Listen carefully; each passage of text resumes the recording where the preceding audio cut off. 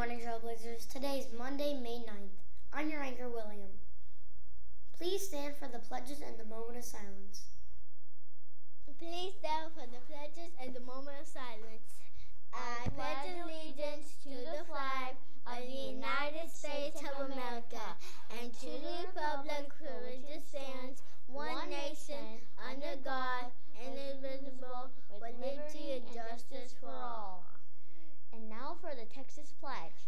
Honor the Texas flag. I pledge allegiance to thee, Texas, one state under God, one and indivisible. And now for the moments of silence.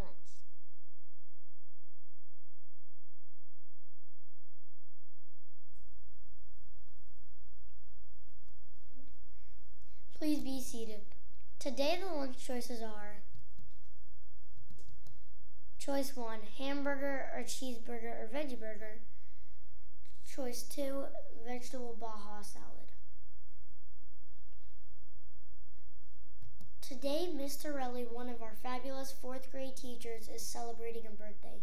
Tomorrow, Mr. Alvarez, our ITS, and Ms. Pritchard, our adaptive PE coach, have birthdays. We hope it's a great day. Our 5th graders have STAR math test tomorrow, and our 3rd and 4th graders have STAR reading on Wednesday. Be especially sure to get lots of rest, eat healthy, and arrive to school on time. Let's give a shout out to some of our amazing staff at JLJ. Miss McQueen, Miss Senthil Kumar, Ms. Vasquez, Ms. Sedano, Ms. Del Toro, Mr. Armstrong, and Ms. Ruiz. We have some new birthday book club members to celebrate. Let's take a look. Carrie chose Words on Fire. CJ chose The Quest for the Diamond Sword.